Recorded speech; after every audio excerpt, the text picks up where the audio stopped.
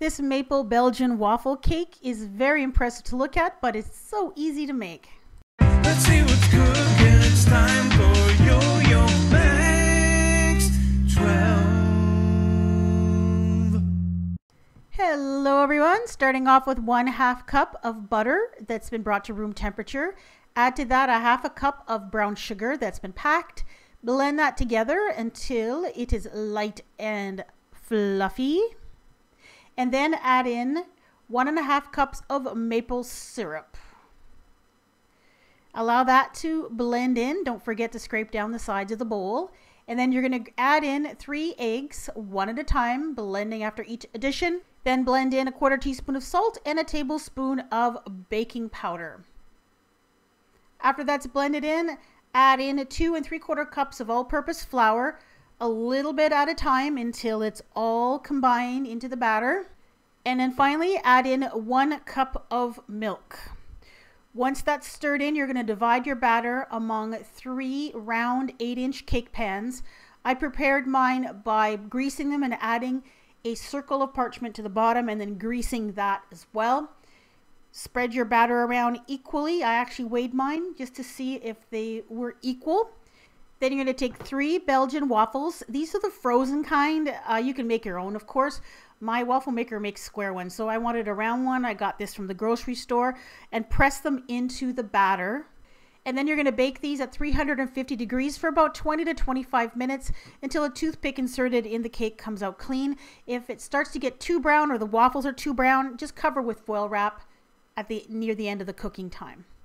Then once they're cool, take them out of the pans. Take the first one, put it on a plate, and then drizzle 1/4 cup of maple syrup or pancake syrup over top of it. Place a second layer, another 1/4 cup of syrup, and then the third layer again with another 1/4 cup of syrup. It'll soak into the cake and it'll make it absolutely yummy. This cake does not need frosting. Now when you're all done, you can add a little pat of cold butter on top of the cake just as a decoration to make it look like a waffle on a plate. Now I wanted to show you what it was like to slice. If you eat it the same day, the waffle will be a little bit crunchy on the top, but by the next day, the waffle itself actually gets very soft and becomes almost cake-like, like the rest of the cake. So here are my recipe notes about this cake. What I would suggest is you prepare it like I did, wrap it in plastic wrap and let it sit overnight before you cut it. It'll keep the cake from cracking and the waffles be nice and soft, which will make it better. It'll also give a chance for that maple syrup to sink through the cake and to get absorbed into the cake, which makes it absolutely delicious.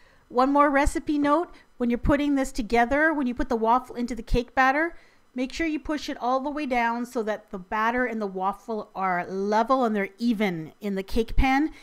The cake will not go over top of the waffle. You won't have to worry about it. It'll stay exactly where it is. And I find it would be cuter if it was more level, if the waffle was level with the cake.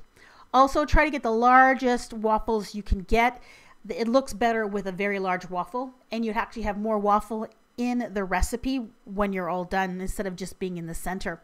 This is definitely a cake I will make again. It's a delicious maple cake, whether or not you decide to put the waffles in it or not. And it stays nice and moist after 2-3 days at room temperature. Does not dry out at all.